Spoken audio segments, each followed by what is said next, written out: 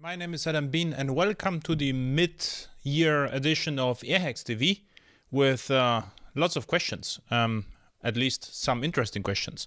So let's start with the show. So before we start, some news. First, I performed a podcast interview or conversation with Jason Green of Whitefly and Red Hat, and we had a chat about application servers, caching, distributed caching, and clustering, so it might be interesting. What also happened is the following. So I got another room for the airhacks.com workshop, and it's going to be at December the 10th. And at December the 10th, there's going to be a micro profile and Jakarta E workshop. So what I plan to do is to show some micro profile features like metrics and configuration and whatever micro profile will be able to do in December, because I'm using a micro profile in production already on top of Java EE 8 application servers. So this is another day in December.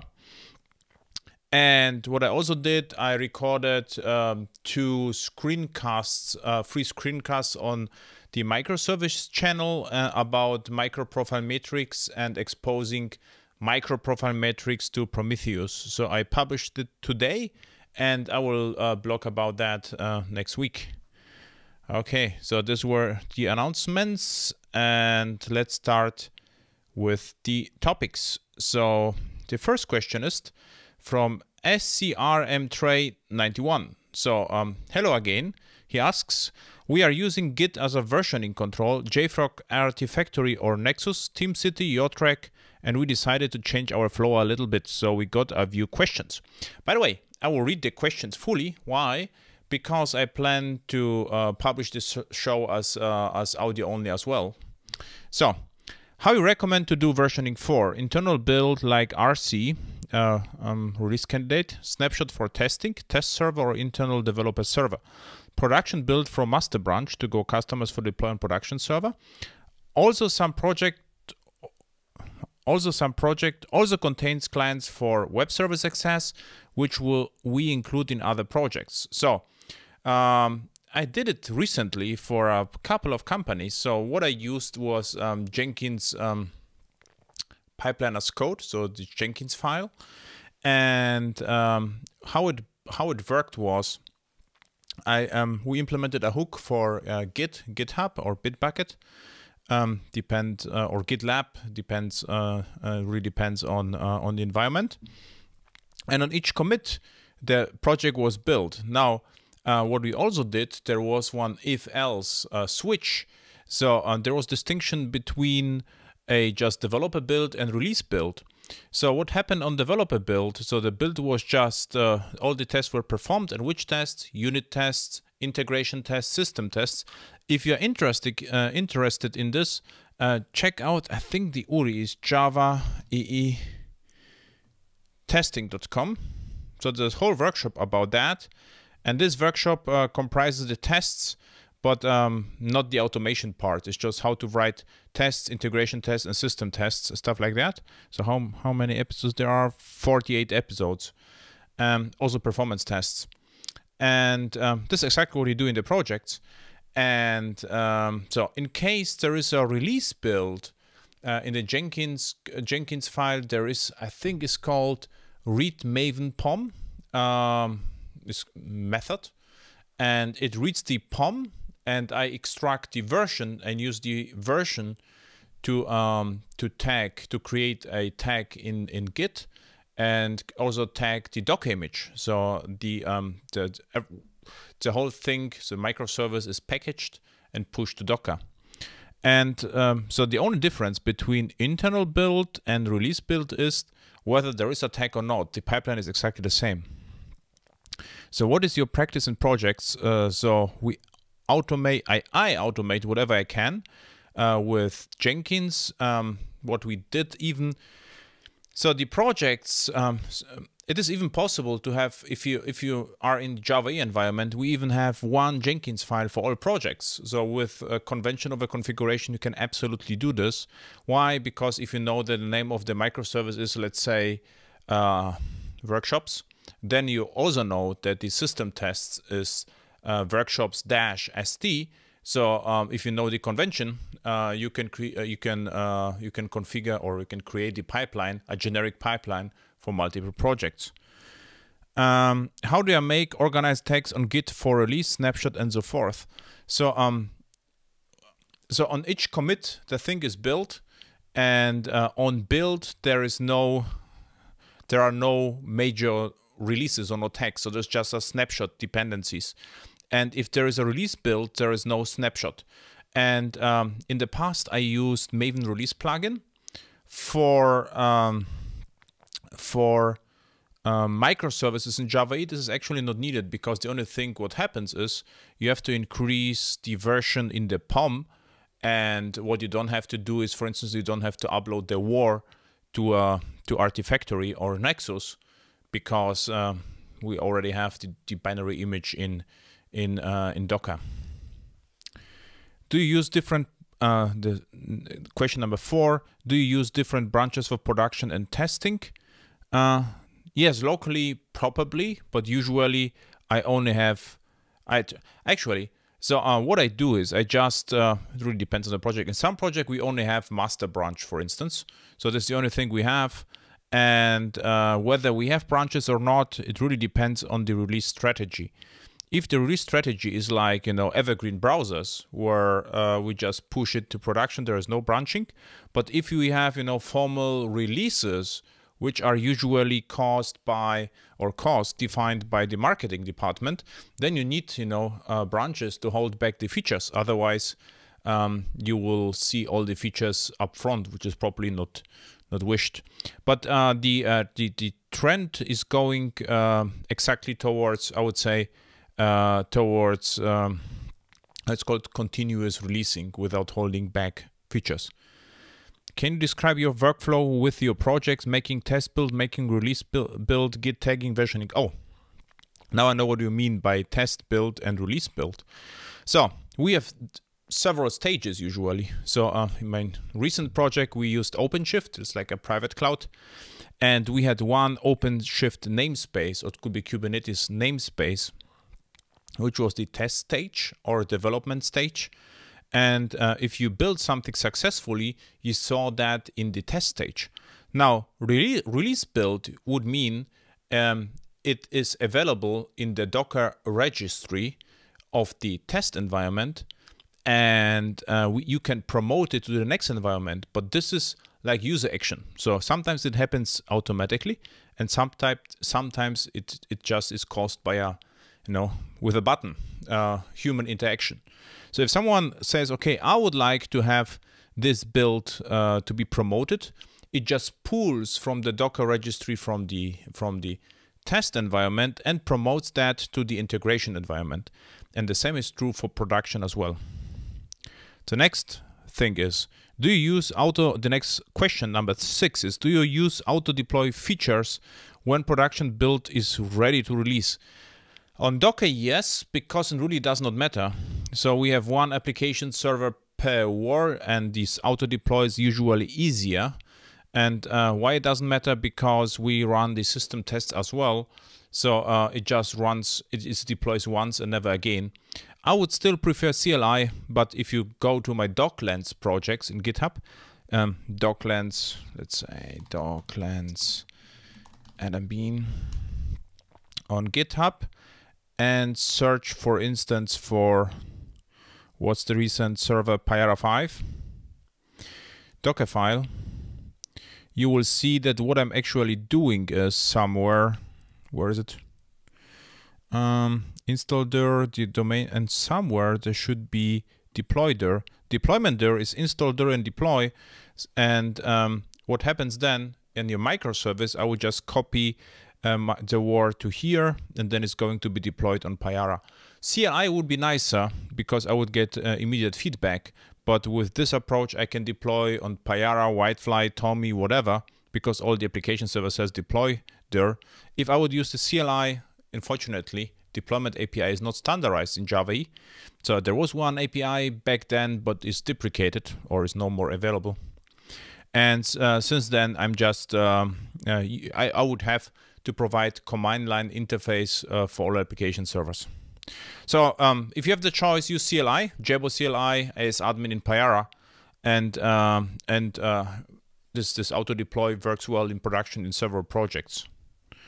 Particular startups are using this. If we have, for instance, in one project we use OpenShift Builder, and it comes with CLI. Okay, now, is it possible to somehow automate the process? Absolutely. So in my projects, whatever I said right now is absolutely automated. So what you will have to do is to push your changes. Then you will kick in the, how it's called, test build. Then the test build would be started. If you would like to promote the build, you will have to go to Jenkins and say there is a parameterized build, and you will have to check a box and say this is a release build. And what will happen then? It will tag everything after successful tests and push the image to a registry, and it will be ready for promotion. And another Jenkins pipeline will pull the image, create the environment in integration stage, and just run it. Actually, we do it on the airhacks.com workshop at Munich Airport if you're interested in it. Okay, and the versioning scheme, I use semver. This is what I prefer, semver. Semantic versioning. This is the scheme. Why? Because if there is a standard, just take it. Nice. Thank you. Veneto asked me, hello Adam, I really like Primefaces and now I am starting to use Spring Boot, and I would really regret losing Primefaces in favor of Spring MVC. I have tried at little join phases, they nicely sorts out all the dependencies for you, and it seems to work fine. What are your thoughts on join phases? What would you recommend me to do? Throw away Primefaces and use Spring MVC and avoid mixing the two worlds. Thank you so much. So first, I have to admit, I have almost no Spring Boot experience. So my experience was last year, there was a task force. So I helped them to make Spring Boot work again. And this was actually a funny story. They asked me for Java EE support because they thought that Spring Boot is Java EE or an application server, which it kind is. And I came and I saw Spring Boot. And because I didn't have the Spring Boot environment on my machine, I used Whitefly or Payara, I don't even remember. And they asked me why it's so quick, the deployment. I say, yeah, because this is a kind of Spring Boot, but it isn't. It's called Java EE. But both environments were very similar, so I was able to help them. And right now I also help a project with Spring Boot, but without having too much experience with Spring Boot. But what you have to know is following: the Primefaces is based on Faces servlet, and Spring Boot there are multiple profiles. But if you have Jetty or Tomcat, it is perfectly fine to run Primefaces on it. And I have no experience, no production experience with join faces, but I'm really happy with Primefaces. So I have to admit, no idea whether join faces is fine or not. And I never mixed Primefaces with Spring MVC. And I don't think you have to give up Primefaces if you are using Spring Boot. But I have to admit, I have no real project experience with Spring Boot. I get lots of project requests, but everyone asks me about Java EE. So strange world. Okay. Now, Golok asked me, hello, I can't find how to upload a file from a multi-form part using only JAX-RS on standard Java 7 API. Now, there are extensions from Jersey, REST Easy, etc., but they are not portable between implementation servers. This is true. Multi-part form is not part of JAX-RS, so you will have to use the extensions. But accidentally, what I did actually last week to a client, I wrote a file upload microservice for legacy integration of an app. It's actually a microservice and is based on Java 8 actually. And what you perfectly can do, you see this put this meter, it comes from microprofile. It's actually code we released. And there's a method write file. This is files is the resource, and put this is the file name, and I just accept input stream. So another microservice just streams the file to this microservice. This is of course not multi-part, but this is what I usually use for file upload. This multi-part thing is file upload from a parser, from a browser. So if you click, the file upload button, so this is different. Okay, so this is what I did last week with metrics and microprofile metered, which might be interesting to you, and some configuration for Docker. Yes, so you're right. This multi-part is not standardized, but you don't have to use multi-part. And if you have to use the extensions. And there was even in the past we used Jakarta Commons file upload. But I would say if you know you are just the whole project will run on for the project lifetime, you will use a single server. I would rather use REST Easy or JAX-RS extensions. So P2Mal ask me, hello Adam, what are your thoughts on MVC 1.0? So my thoughts are really nice. So I really like this technology, Model View Controller 1.0. Any alternatives for it, or should I just use servlets with JSPs? Actually, in one of my projects, we just use JSPs are to pre-render web components. So and servlets with JSPs, so you have already MVC with JSPs. And I would say 10 years ago, I delivered some courses, now as well, but 10 years ago, courses about presentation layer. And what I did, I recreated struts from scratch to show how it works, and this is fairly easy to do this. So we had servlet which forwarded, this I think is called a request dispatcher, and forwarded the stuff to JSPs. So if you are able, with a few lines of code, to create a servlet with JSPs, which serves your need, I will go with that. It's just nothing will beat that, it will be portable and simple and could be maintained by you, but you shouldn't write, recreate MVC from scratch. So if the code is simple, a few lines of code in a servlet, then go with your own invention. So and then P2Mal proceeds. I'm seeking a clean JAX-RS API that returns templates with pre-populated model vanilla JS. Exactly what I did. And I use vanilla JSPs because there are already iterations and stuff like that. We'll do the rest maybe with web components. Perfect. Perfect choice, web components. MVC 1.0 seems to provide all that, but its future is unclear. Yeah, future is unclear. This is true, but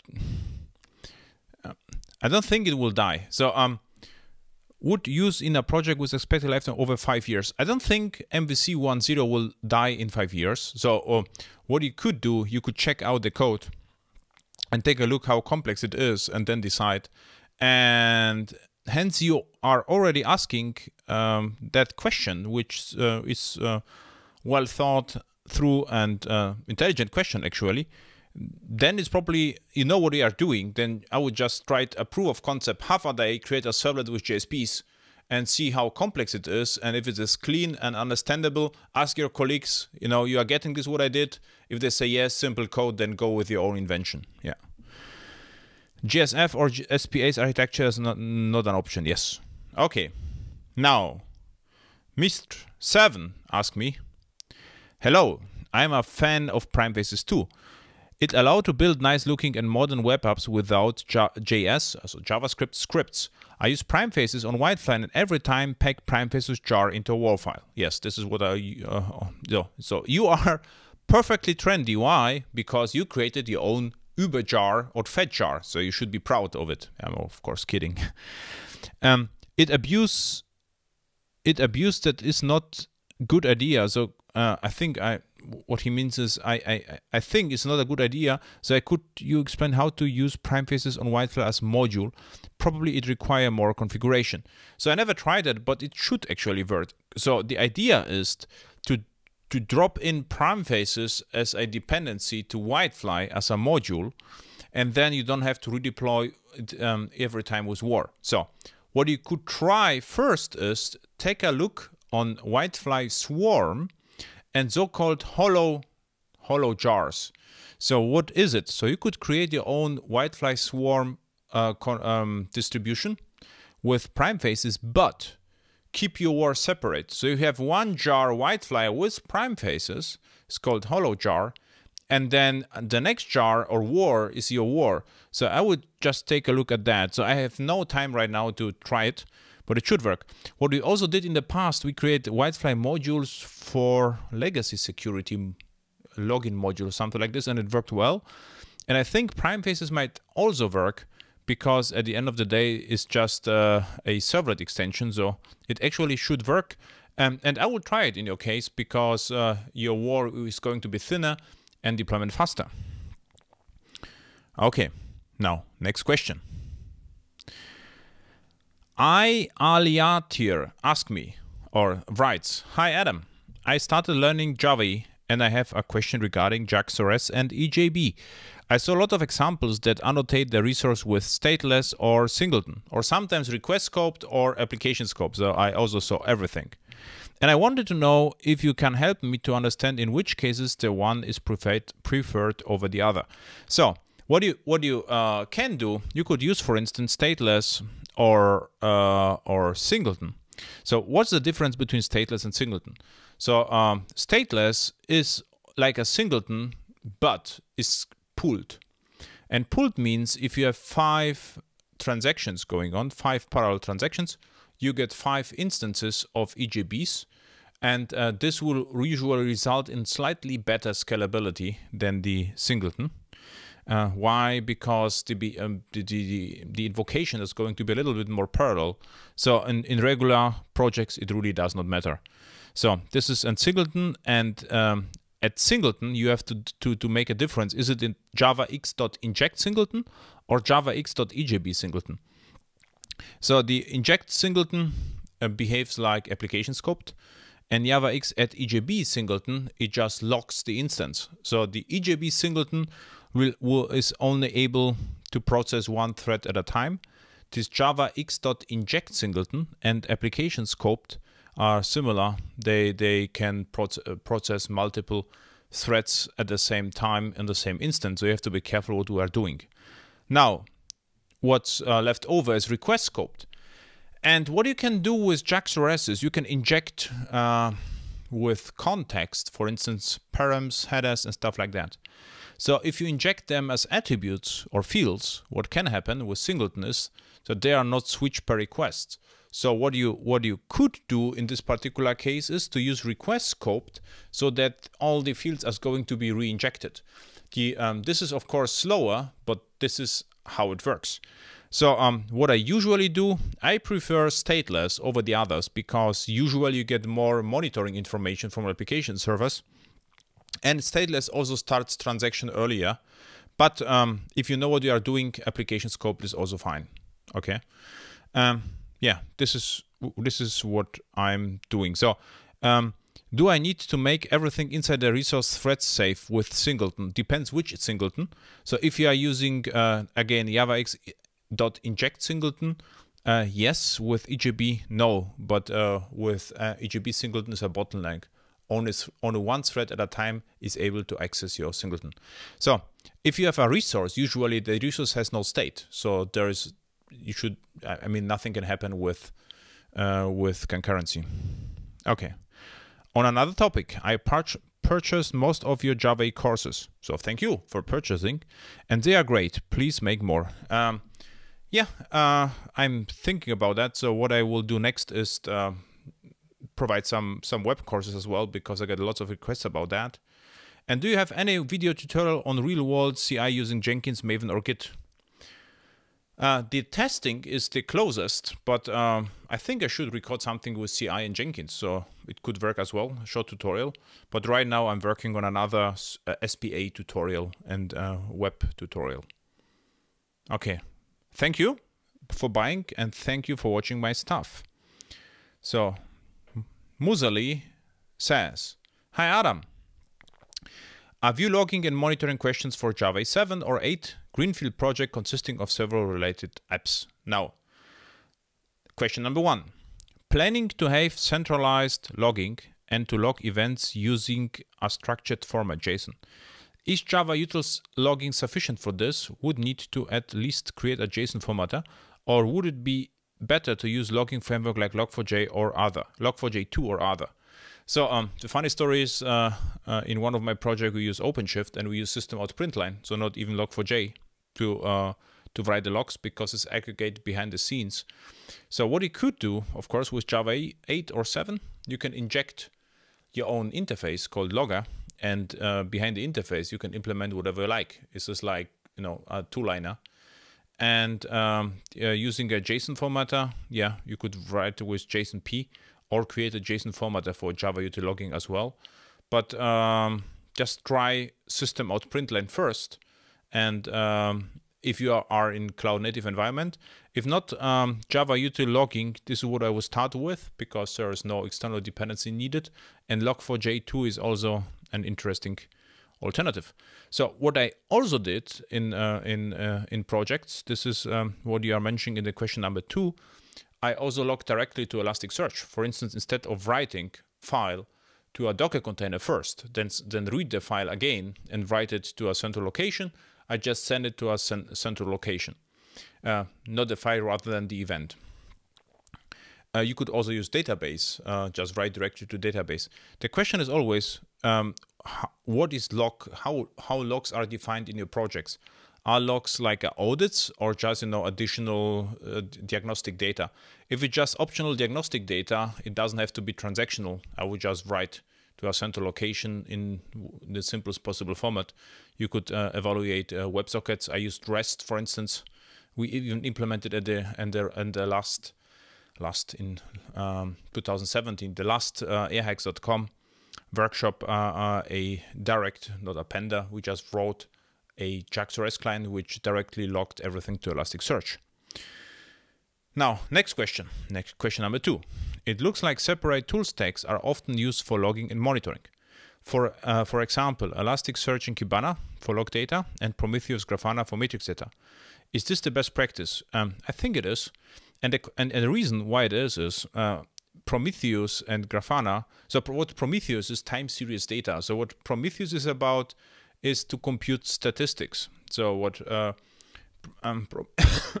what Prometheus does is it gathers let's say numbers and is able to do something with the numbers. And if the number repeats several times, it just skips and it knows behind the scenes, okay, I saw now 5 times 5, so I just able to compress that. So Prometheus is very efficient with the compression, and this is time series database.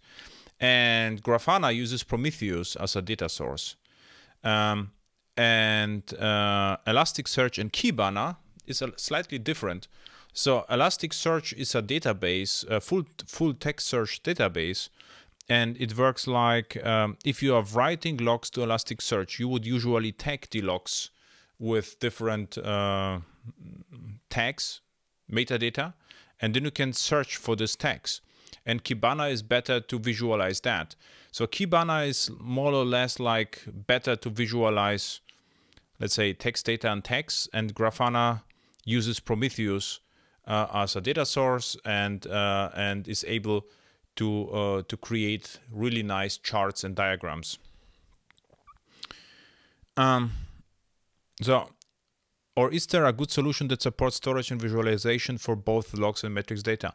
I don't think so, because again, in Prometheus, I would rather gather business metrics, you know, how often a video course was bought, how many fraud attempts there were, and what are the most popular courses. And Elasticsearch and Kibana I would use for searching for stack traces, problems, and complete different use case, I would say. And by the way, I consistently confuse Kibana and Grafana, so you'll be really cautious if I mention Grafana or Kibana, because I confuse both. And we did also in the last December workshop at airhacks.com, so we played a little bit with Grafana and Kibana. Okay, I was thinking about having apps automatically emit matrix data to some destination. This is actually what happens here, this metered here, and it exposes matrix just to write the file.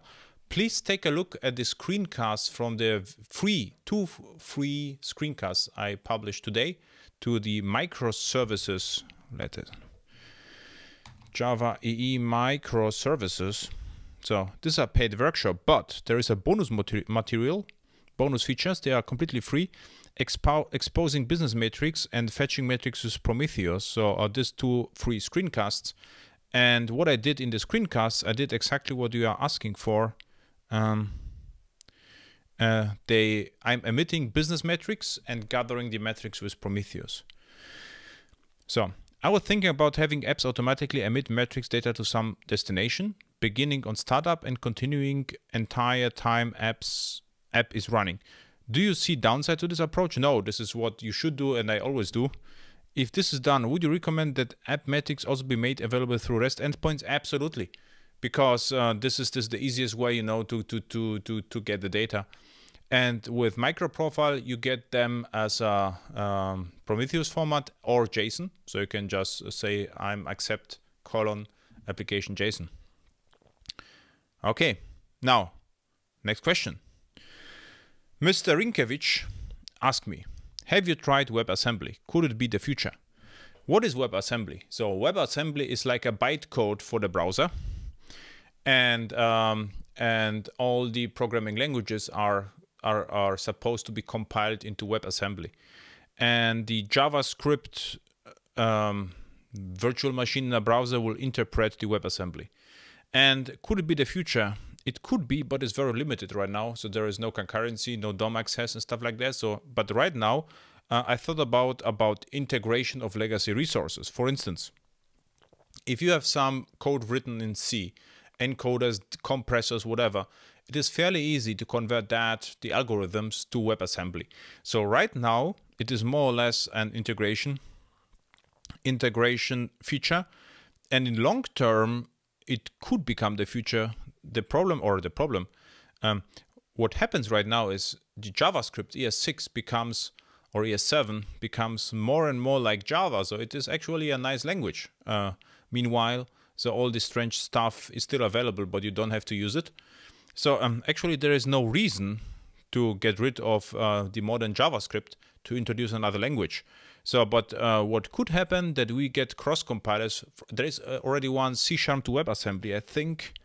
C# WebAssembly.